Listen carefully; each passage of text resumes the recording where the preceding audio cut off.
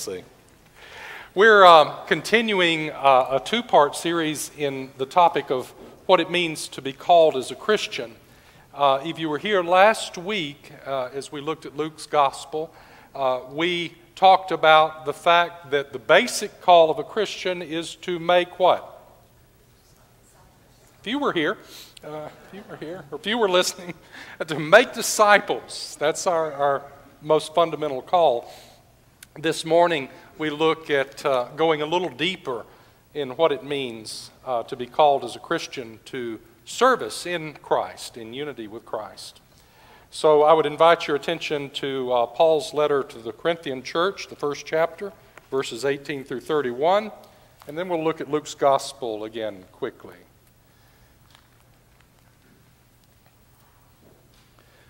For the message about the cross is foolishness to those who are perishing, but to us who are being saved, it's the power of God. For it is written, I will destroy the wisdom of the wise, and the discernment of the discerning I will thwart. Where is the one who is wise? Where is the scribe? Where is the debater of this age? Has not God made foolish the wisdom of the world? For since in the wisdom of God the world did not know God through wisdom, God decided, through the foolishness of our proclamation, through the foolishness of preaching, to save those who believe. For Jews demand signs and Greeks desire wisdom, but we proclaim Christ crucified, a stumbling block to Jews and foolishness to Gentiles. But to those who are called, both Jews and Greeks, Christ, the power of God and the wisdom of God. For God's foolishness is wiser than human wisdom, and God's weakness is stronger than human strength.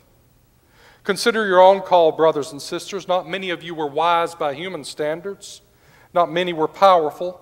Not many were of noble birth.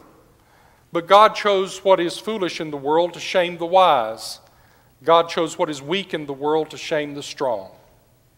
God chose what is low and despised in the world, things that are not, to reduce to nothing things that are, so that no one might boast in the presence of God. He is the source of your life in Christ Jesus, who became for us wisdom from God, and righteousness and sanctification and redemption, in order that, as it is written, let the one who boasts, boast in the Lord. And from Luke's Gospel, chapter 23, this one verse. As they led him away, they seized a man, Simon of Cyrene, who was coming from the country, and they laid the cross on him and made him carry it behind Jesus. The word of God for the people of God. Thanks be to God. O Lord, on this Sabbath day,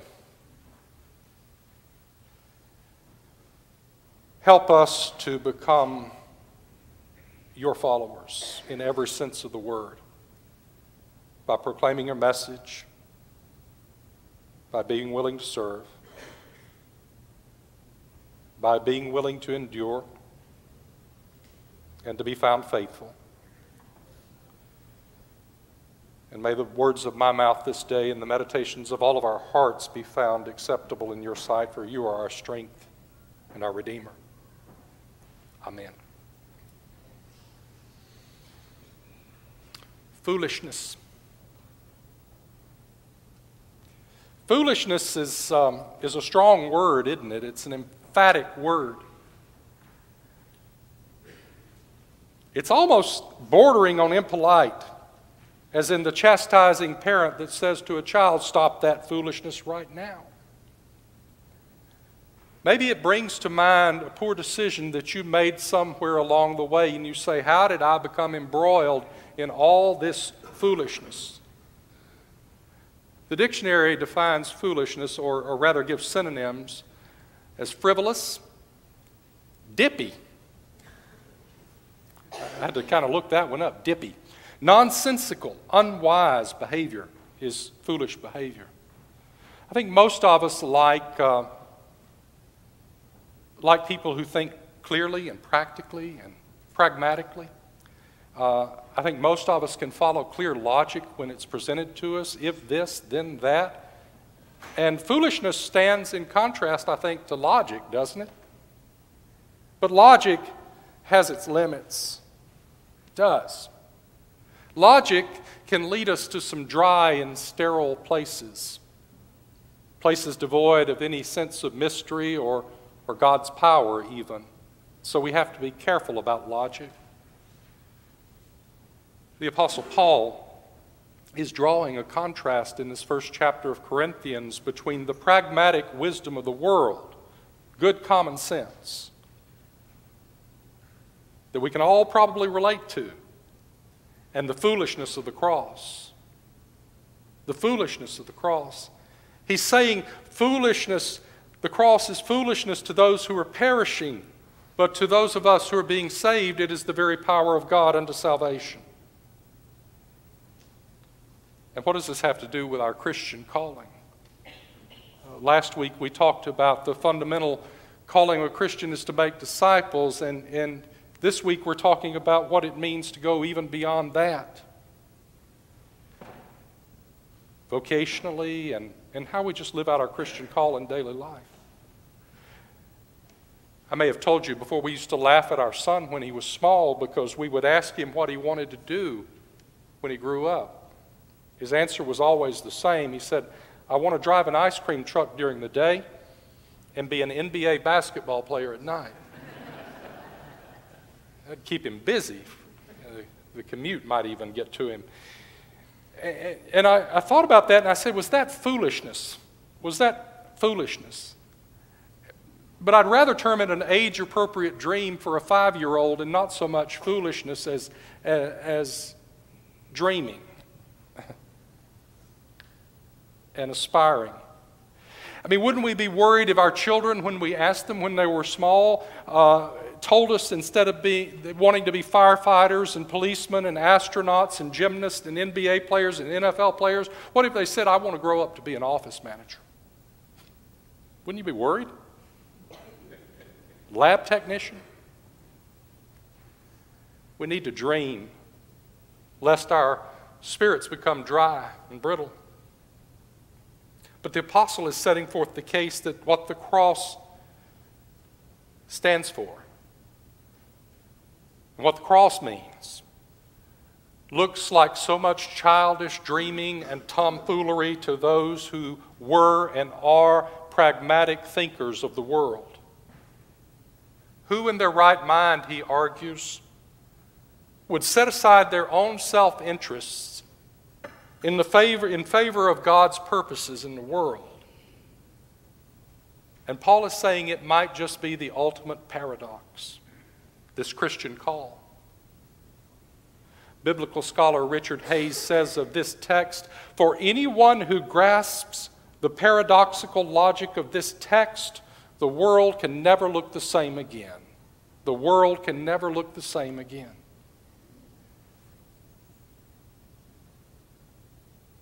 Where do we find ourselves this morning on the continuum between the foolishness of the cross that Paul holds up and our pragmatic worldly wisdom?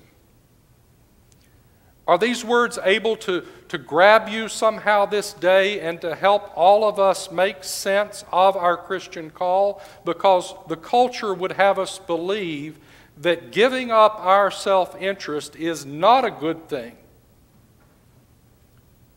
The church at Corinth was being splintered by divisiveness, by competing claims of allegiance to the different ones who practiced different forms of baptism and different beliefs. And Paul is writing to the believers there to clarify their call and to say to them that the first and foremost part of your call is to proclaim the message of the cross.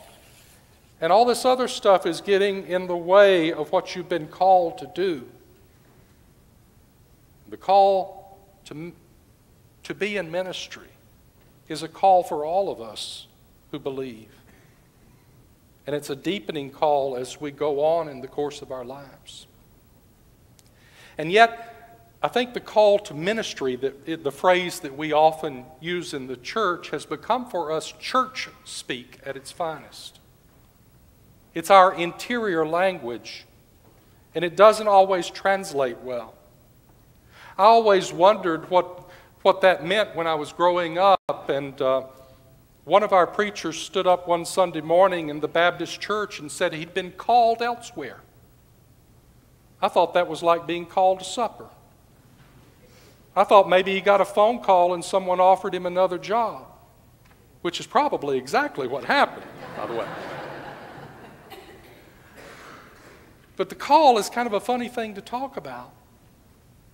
And let me assure you that I had no aspirations whatsoever growing up of ever being called to ordained ministry. To my way of understanding, such a choice would have been complete and utter foolishness.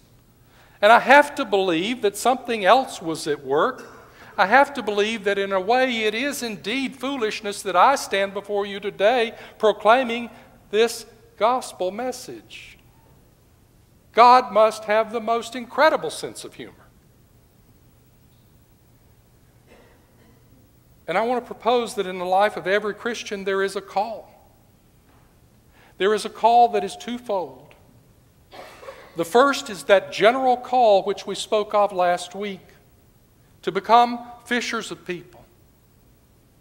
And then there is the particular call that we're talking about this morning. And that call is all tied up in the cross of Jesus Christ and in its power.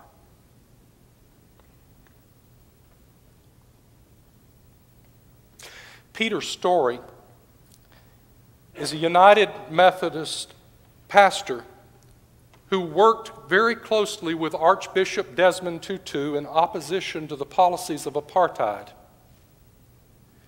And Peter Story says that what can happen to us is the same thing which happened to Simon of Cyrene. And that is, we are going about our business. We are doing our thing. We are living our lives. And all of a sudden, the cross lays hold on you. The cross lays hold on you. You remember Simon of Cyrene? He was this minor character in the crucifixion drama. He was there with the religious pilgrims to celebrate the Passover in Jerusalem. And in the midst of his celebrating, a cruel and bizarre parade comes through the city streets with 3 bloody prisoners, each one bending under the weight of their cross. The crowd is angry, using catcalls, spitting and jeering at the prisoners that are paraded by. And Simon is there, and he stops, I imagine, to witness the scene, and he takes it in all of its tragedy, and he wants to get, I'm sure, about his business and get on to his holiday, his time of rest and relaxation for which he's come to Jerusalem. This nice religious holiday, but it's too late. One of the victims, Jesus of Nazareth, falls under the weight of his cross. And a Roman soldier conscripts Simon into service. You there, you, come carry this man's cross. And before he had time to even think about it, the cross of Jesus singles him out. Story says the most interesting thing about this. He says the cross of Jesus has a power all of its own, and it will confront us when we least expect it or we least want it. Christ says, you've not chosen me, I've chosen you. And it's in those moments when we bear the cross and the cross lays hold on us that we are hurled into challenges that transform everything for us forever. The cross lays hold on us. Simon of Cyrene was just a normal guy when the cross laid claim on him. Now, we're all called to ministry of some form or another. That's a fundamental aspect of our identity as baptized believers. We're called to follow the great commandment to love the Lord our God with all of our heart and all of our mind and all of our strength, and our neighbor as ourselves. And we're called to the Great Commission to go into the world teaching and baptizing and making disciples of Jesus Christ. Those things we are called to. The issue is not whether we're called to that. But what specifically are we called to do as we mature?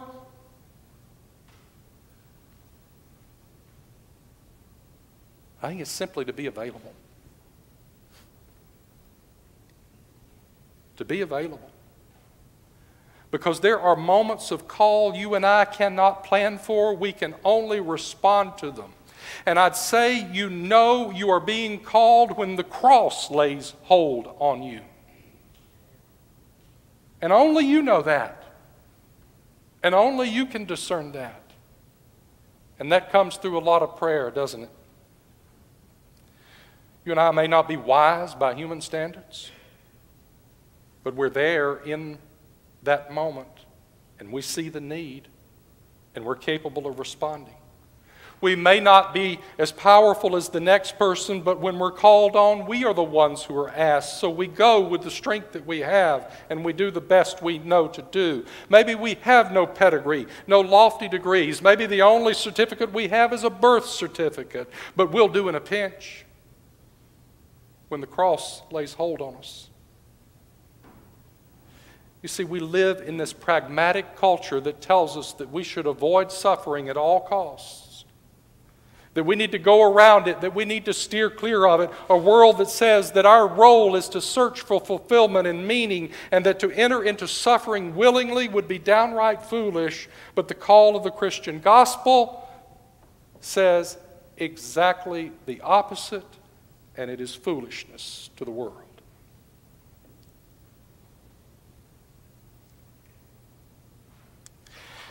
I don't know that we have to think of ourselves as holy. I know I'm not holy. I'm going on to perfection, and I've got a long way to go. I'm no saint. Maybe you're not either. Maybe we're just normal people trying to do the best we can and believing that the power is not in us, that the life is not in you or in me. Thank goodness. But it is in the one who is the source of our life in Christ Jesus, who became for us wisdom from God and righteousness and sanctification and redemption. We can't know when the cross is going to lay hold on us, but we can be ready, and we can be open, and we can be available, and hopefully we won't flinch when it happens.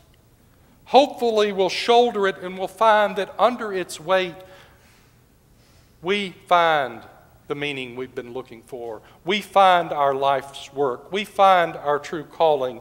And the cross always takes us in places we'd rather not go, doesn't it?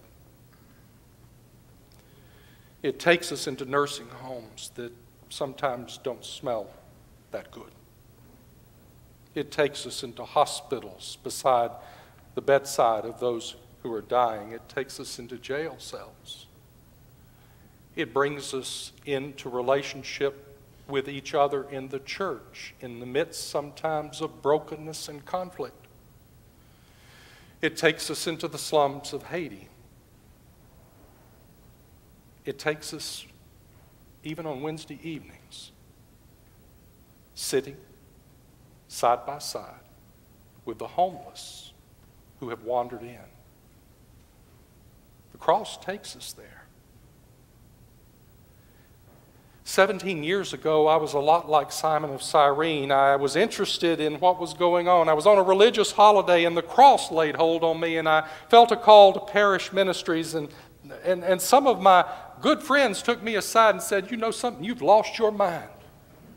You are foolish." And from a pragmatic standpoint, they were absolutely right.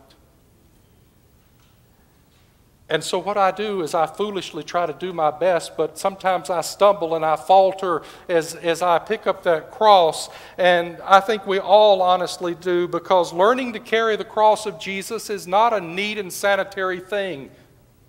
It doesn't happen without some degree of our own natural clumsiness being involved. But again, thanks be to God, the power is not in me, it is in the cross. And you and I, if we are true to our callings, must carry that cross that lays hold on us. Because it's in that unexpected, unanticipated moment that we'll truly live out our calling. And we'll make ourselves available to the deeper meaning of our lives. We won't be wringing our hands, saying, what shall I do with my life? What shall I do with my life? When the cross lays hold on us, we become one with Christ. We become united in his suffering and his shame. And the world doesn't look the same to us ever again. And it will look to all the world to be pure and utter foolishness that we are engaged in. But to those of us who are being saved, it is nothing less than the power of God. Would you pray with me?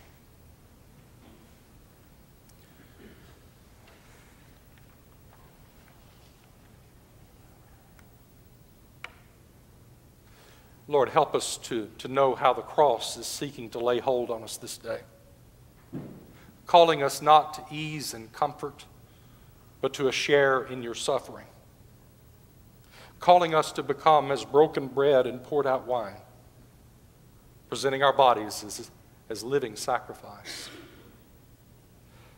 no longer boasting in ourselves, but in you. As we come this morning to receive the broken bread and the cup, may we leave letting the cross fully lay hold upon us. In Jesus' name, amen. In order to live as Jesus lived.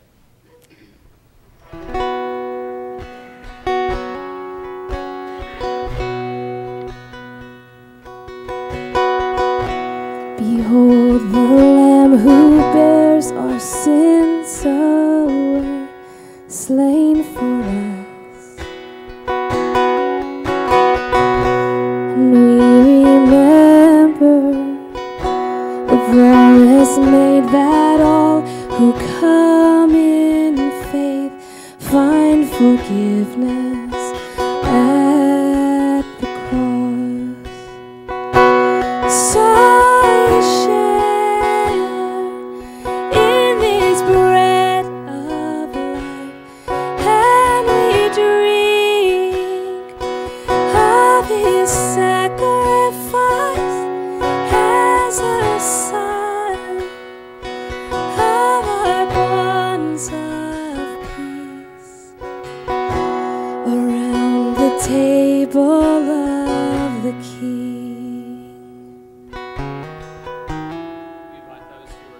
communion to come and receive at this time. And after they receive, you will be led by the ushers to come and receive. Any offering you leave at the communion rail will go to our monthly mission focus, Operation Hope.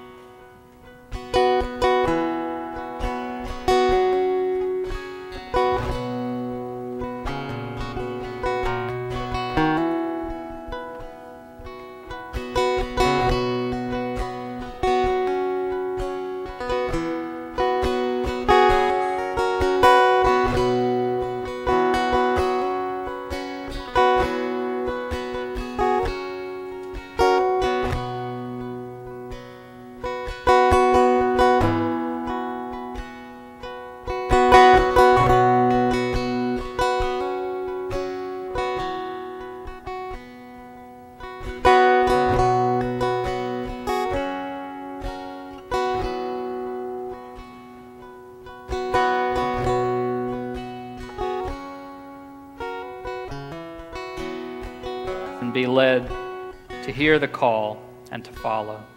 Amen.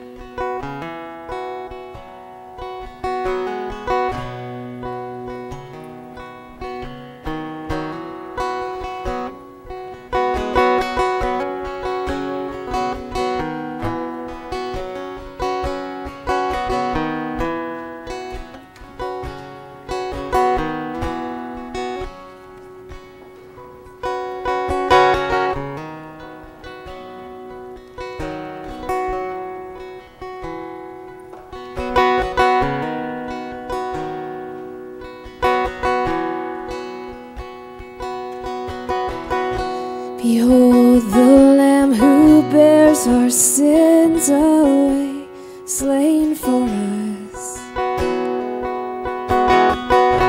And we remember the promise made that that all who come in faith find forgiveness at the cross. So we share in this bread of life, and we drink of His sacrifice as a sign of our bonds of peace around the table of the King. Now, beloved, arise to go and live out your calling for Jesus Christ. Amen.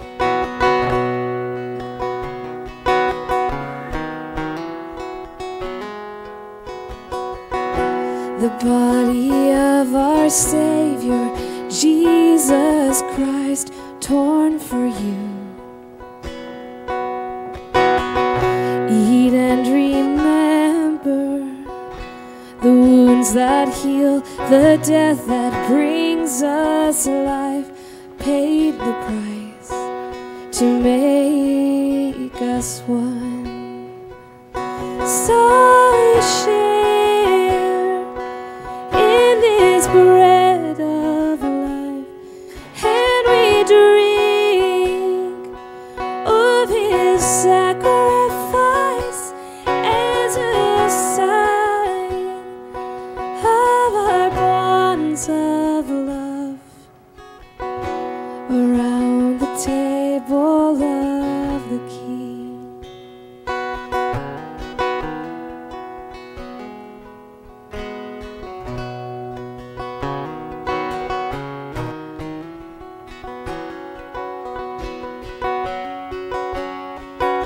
Now, beloved, arise to go and live out your calling in the name of Jesus Christ. Amen.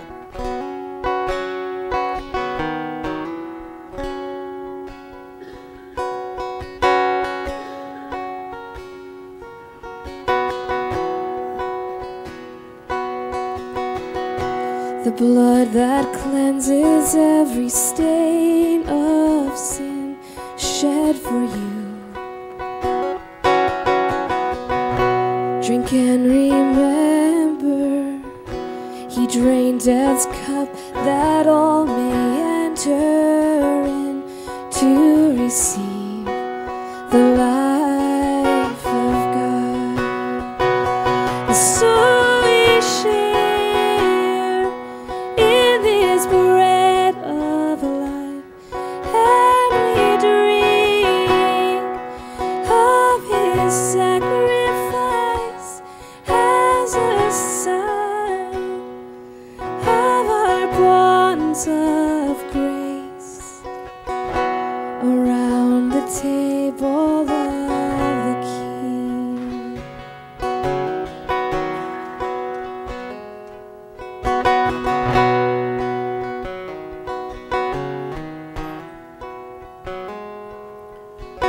Now, beloved, arise to go out and live your calling in the name of Jesus Christ. Amen.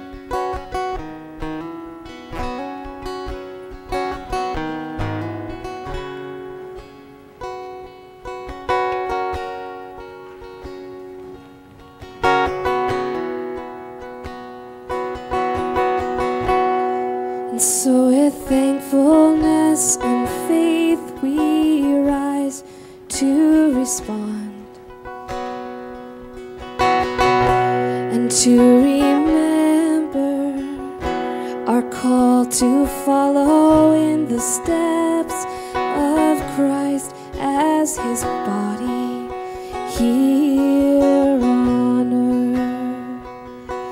As we share in His sacrifice, we proclaim that Christ will come again, and we'll join in the feast of heaven around the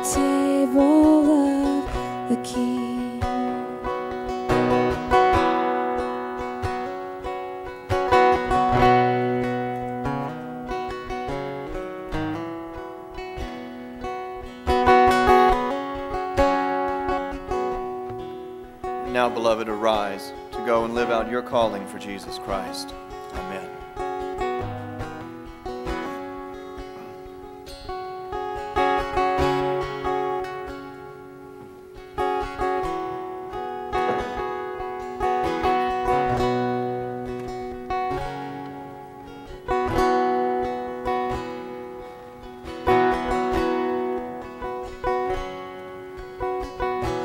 And so with thankfulness and faith we arise to respond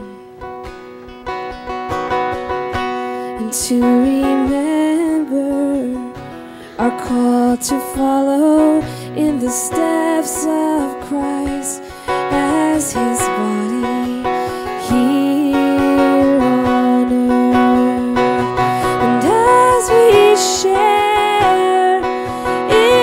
suffering, we proclaim that Christ will come again, and we'll join in the feast of heaven around the table of the King. Now, beloved, arise to go and hear and serve out your calling for Jesus Christ. Amen.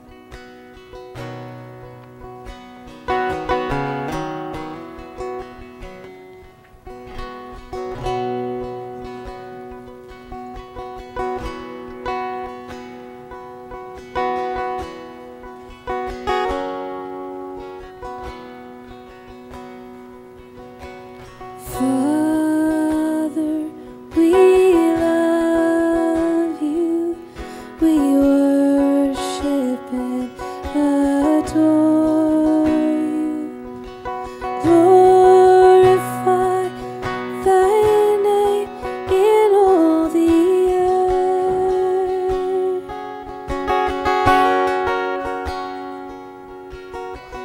Glorify thy name. Glorify thy name.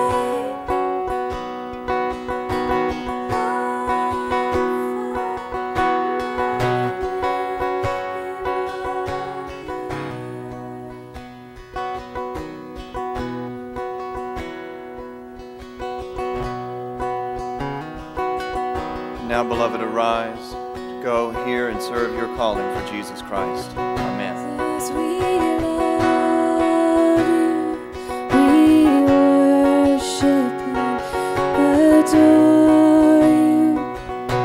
Glorify thy name in all the earth.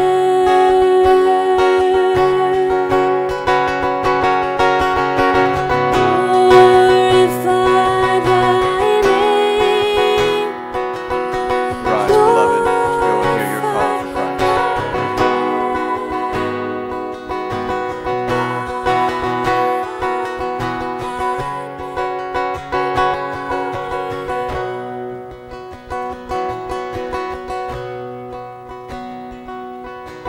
Spirit, we love you.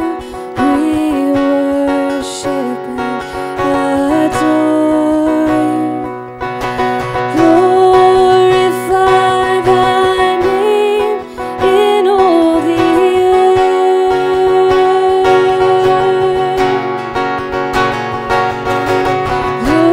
Glorify thy name.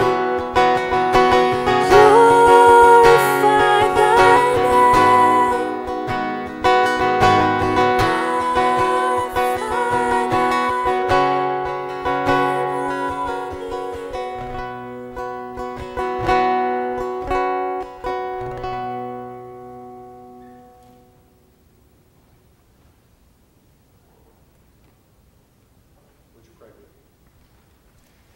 Eternal God, we give you thanks for this holy mystery in which you have given yourself to us. Grant that we may go into the world in the strength of your Spirit to give ourselves for others. In the name of Jesus Christ our Lord. Amen.